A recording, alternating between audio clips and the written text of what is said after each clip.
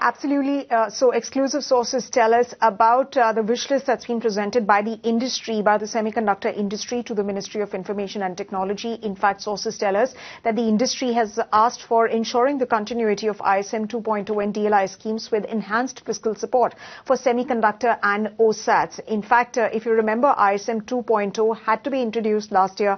However, discussions and deliberations have been going on, and we're given to understand that ISM 2.0 could have separate quotas and manufacturing incentives. It is going to be focused on an overall ecosystem play.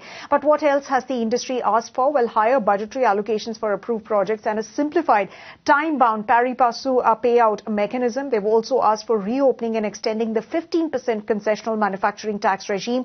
This is to include semiconductor fabs, electronics components and advanced manufacturing units, with the eligibility window extended by another 5 years to align with projects and their commissioning timelines.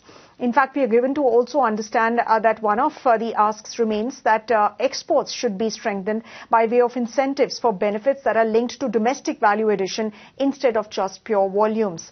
They've also asked for simplification of testing and certification frameworks and rationalization of testing and certification fees. Along with that, the industry has asked for enhanced talent development and R&D funding as well.